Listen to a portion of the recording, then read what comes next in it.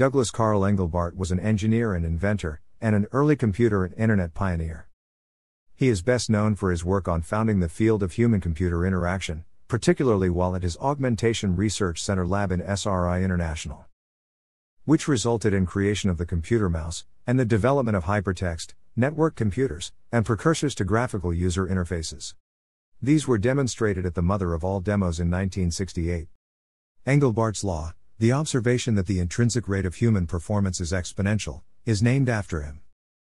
NLS, the online system, developed by the Augmentation Research Center under Engelbart's guidance with funding primarily from ARPA, demonstrated numerous technologies, most of which are now in widespread use. It included the computer mouse, bitmap screens, hypertext, all of which were displayed at the mother of all demos in 1968.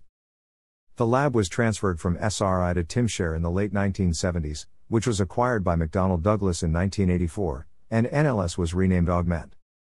At both Tymshare and McDonnell Douglas, Engelbart was limited by a lack of interest in his ideas and funding to pursue them, and retired in 1986. In 1988, Engelbart and his daughter Christina launched the Bootstrap Institute, later known as the Doug Engelbart Institute, to promote his vision. Especially at Stanford University, this effort did result in some DARPA funding to modernize the user interface of Augment. In December 2000, United States President Bill Clinton awarded Engelbart the National Medal of Technology, the U.S.'s highest technology award. In December 2008, Engelbart was honored by SRI at the 40th anniversary of the mother of all demos. Engelbart was born in Portland, Oregon, on January 30, 1925, to Carl Louis Engelbart and Gladys Charlotte Amelia Munson Engelbart. His ancestors were of German, Swedish and Norwegian descent. He was the middle of 3 children, with a sister Dorianne and a brother David. The family lived in Portland, Oregon, in his early years, and moved to the surrounding countryside along Johnson Creek when he was 8. His father died 1 year later. He graduated from Portland's Franklin High School in 1942. Midway through his undergraduate years at Oregon State University, he served 2 years in the United States Navy as a radio and radar technician in the Philippines. It was there on a small island, in a tiny hut on stilts, he read Vannevar Bush's article As We May Think, which greatly inspired him. He returned to Oregon State and completed his bachelor's degree in electrical engineering in 1948. While at Oregon State, he was a member of Sigma Phi Epsilon social fraternity. He was hired by the National Advisory Committee for Aeronautics at the Ames Research Center, where he worked in wind tunnel maintenance. In his off hours he enjoyed hiking, camping, and folk dancing. It was there he met Ballard Fish, who was just completing her training to become an occupational therapist. They were married in Portola State Park on May 5, 1951. Soon after, Engelbart left Ames to pursue graduate studies at the University of California, Berkeley. There, he received an MS in electrical engineering in 1953 and a Ph.D. in the discipline in 1955. Engelbart's prototype of a computer mouse, as designed by Bill English from Engelbart's sketches. Engelbart's career was inspired in December 1950 when he was engaged to be married and realized he had no career goals other than a steady job, getting married and living happily ever after. Over several months he reasoned that he would focus his career on making the world a better place. Any serious effort to make the world better would require some kind of organized effort that harnessed the collective human intellect of all people to contribute to effective solutions. If you could dramatically improve how we do that, you'd be boosting every effort on the planet to solve important problems. The sooner the better. Computers could be the vehicle for dramatically improving this capability. In 1945, Engelbart had read with interest Vannevar Bush's article As We May Think, a call to action for making knowledge widely available as a national peacetime grand challenge. He had also read something about the recent phenomenon of computers, and from his experience as a radar technician, he knew that information could be analyzed and displayed on a screen. He envisioned intellectual workers sitting at display working stations, flying through information space, harnessing their collective intellectual capacity to solve important problems together in much more powerful ways. Harnessing collective intellect, facilitated by interactive computers, became his life's mission at a time when computers were viewed as number-crunching tools. As a graduate student at Berkeley, he assisted in the construction of Caldic. His graduate work led to 8 patents. After completing his doctorate, Engelbart stayed on at Berkeley as an assistant professor for a year before departing when it became clear that he could not pursue his vision there. Engelbart then formed a startup company, Digital Techniques, to commercialize some of his doctoral research on storage devices, but after a year decided instead to pursue the research he had been dreaming of since 1951. Engelbart took a position at SRI International in Menlo Park, California in 1957. He worked for Hewitt Crane on magnetic devices and miniaturization of electronics. Engelbart and Crane became close friends. At SRI, Engelbart soon obtained a dozen patents, and by 1962 produced a report about his vision and proposed research agenda titled Augmenting Human Intellect, a Conceptual Framework. Among other highlights, this paper introduced building information modeling, which architectural and engineering practice eventually adopted in the 1990s and after. This led to funding from ARPA to launch his work. Engelbart recruited a research team in his new Augmentation Research Center. Engelbart embedded a set of organizing principles in his lab, which he termed bootstrapping strategy. He designed the strategy to accelerate the rate of innovation of his lab. The ARC became the driving force behind the design and development of the online system.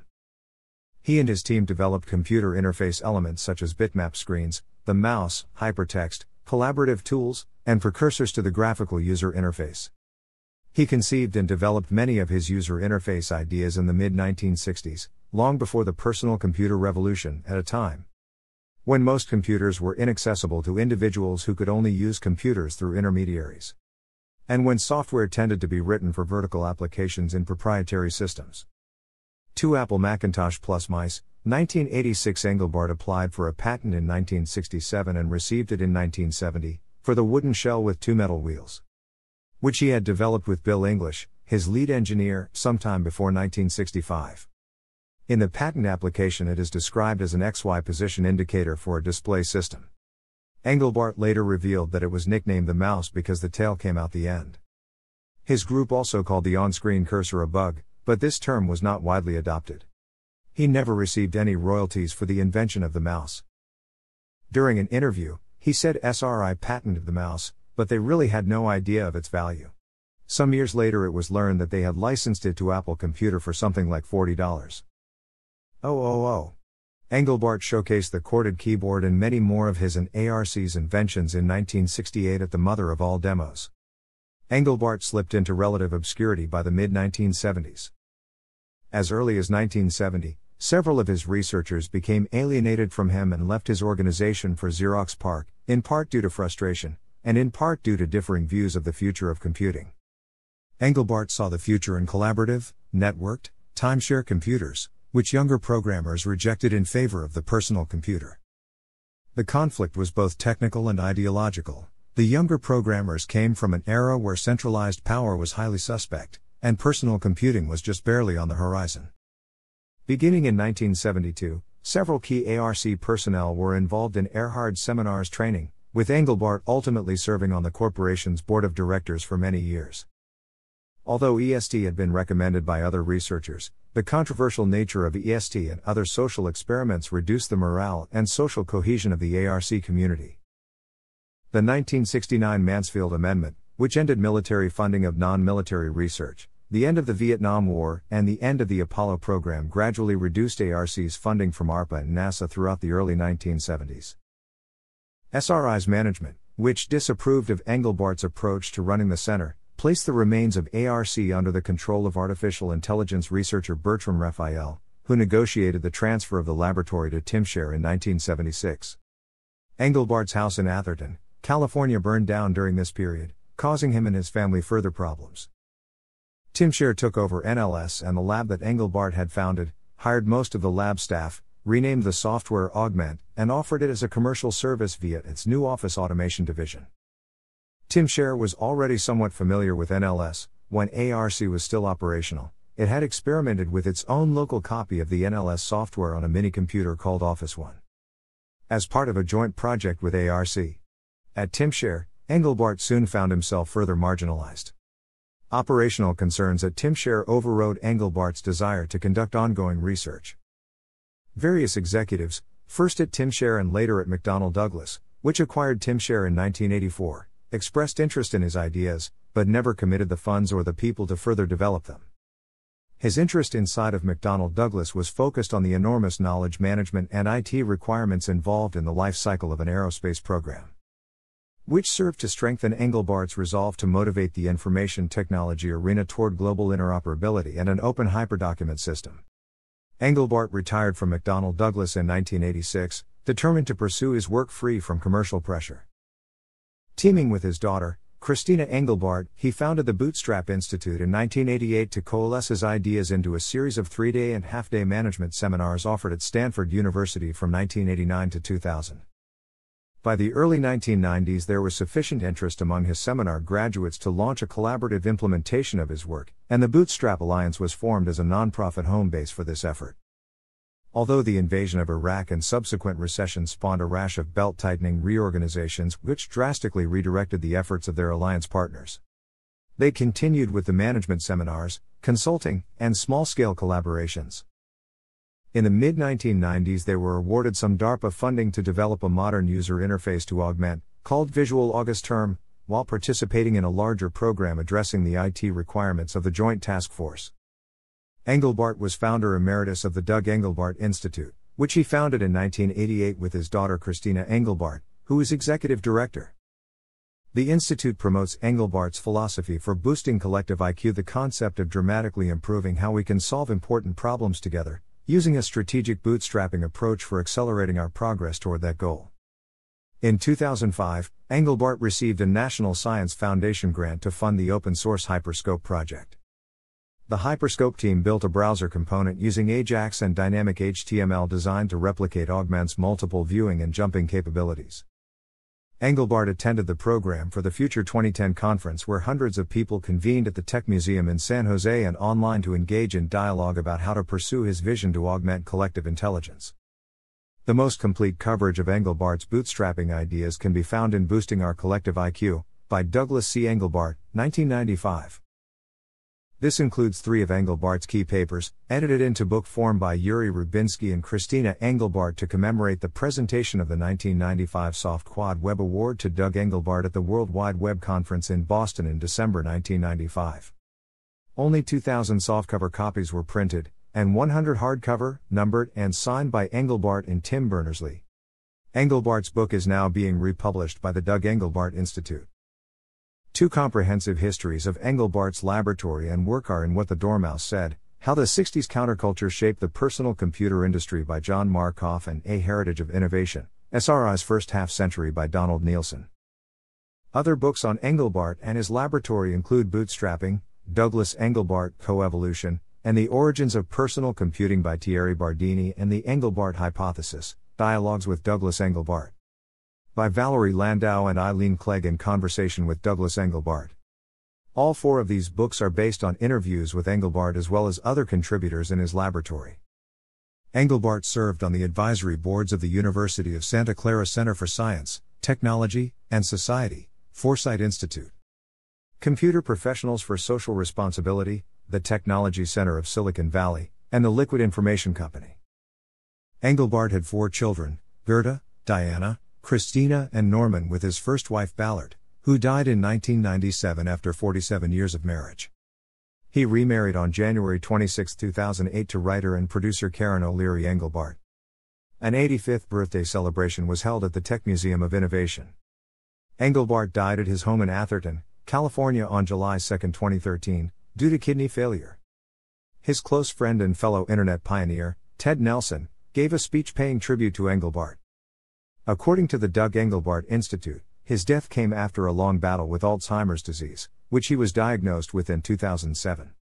Engelbart was 88 and was survived by his second wife, the 4 children from his first marriage, and 9 grandchildren. Historian of science Thierry Bardini argues that Engelbart's complex personal philosophy foreshadowed the modern application of the concept of coevolution to the philosophy and use of technology. Bardini points out that Engelbart was strongly influenced by the principle of linguistic relativity developed by Benjamin Lee Whorf, where Whorf reasoned that the sophistication of a language controls the sophistication of the thoughts that can be expressed by a speaker. Of that language, Engelbart reasoned that the state of our current technology controls our ability to manipulate information. And that fact in turn will control our ability to develop new, improved technologies. He thus set himself to the revolutionary task of developing computer-based technologies for manipulating information directly, and also to improve individual and group processes for knowledge work. Since the late 1980s, prominent individuals and organizations have recognized the seminal importance of Engelbart's contributions. In December 1995, at the 4th WWW conference in Boston, he was the first recipient of what would later become the Yuri Rubinsky Memorial Award. In 1997 he was awarded the Lemelson MIT Prize of $500,000, the world's largest single prize for invention and innovation, and the ACM Turing Award.